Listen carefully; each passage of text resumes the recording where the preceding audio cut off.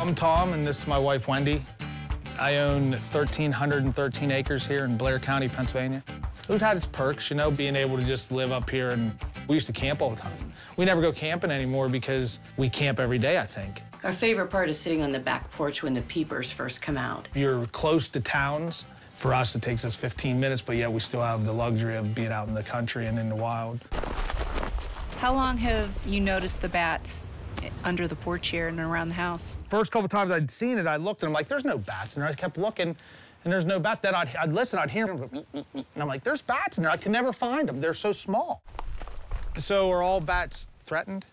So in Pennsylvania, we have two federally listed species. So we have the Indiana bat, which is federally listed as endangered, and then the northern long-eared bat, which is federally threatened. This is the aerial photo of my property. There's a well-known cave, the Hartman Mine Cave. Lots and lots of bats winter there. It's called a hibernacula.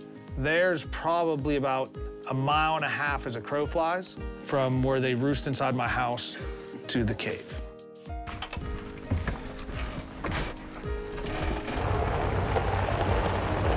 We're gonna look at an area that we did some herbicide spraying. I really enjoy whitetail deer hunting. I manage this property. I've been managing for 20 years with quality deer management, doing the same thing we're doing with the bats to grow better quality whitetail herds.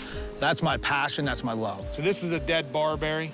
I sprayed them 2 years ago and they've all died, allowing other stuff to grow.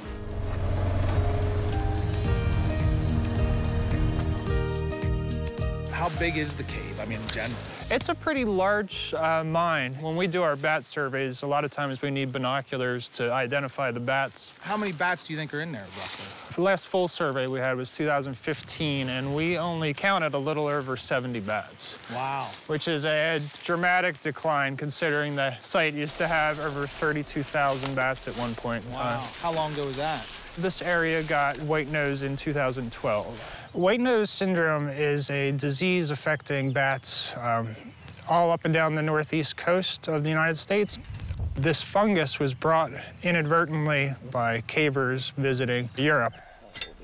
And what we saw was a 99% decline in some of our most common species, one of them being the little brown bat that we'll see here tonight. So it's about 8 p.m. now, and the bats are just starting to wake up for the evening. What we have here is a maternity colony of female little brown bats, and they're roosting here on the property.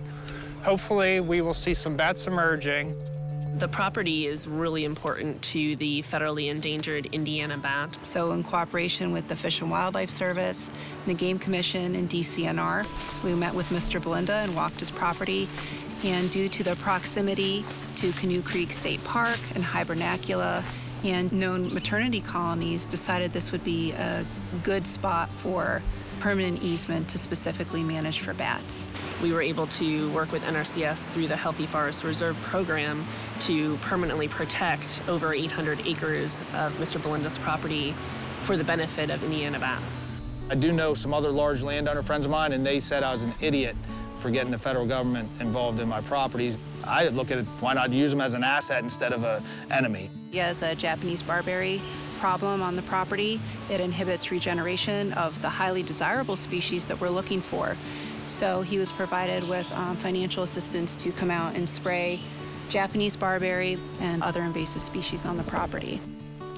They like this area, the bats, because almost every tree you see that's larger than your thigh is a tree species that is of high concern, that's good habitat. For instance, you look over there and see an elm tree.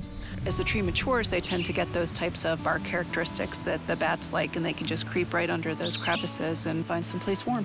Yeah, so typically the older the tree, the more nooks and crannies and habitat it's gonna offer. But as part of forest health management, you need those younger age classes coming up to support the next generation of forest and future generations of bats as well. Hopefully, we had bats emerge about 15 minutes ago. At this point, I'm hoping that we caught a couple bats that we can process. Oh, we got a lot of bats.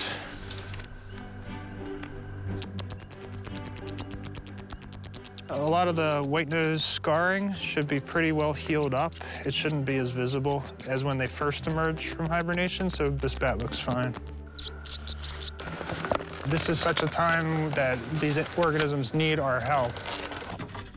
If you can imagine, when they used to trap Canoe Creek, this entire basket would be full of bats. They'd just be literally scooping bats out. Okay, female little brown adult. It's a great time to bring both the private and public together and really have everyone pull together to try and help save bats right now. Yep, there he goes. It's just been awesome to be able to drive up the lane every day and realize that you can be a steward of something great. There are bats that have found some way to adapt, so it's really a treat to recapture some of these bats.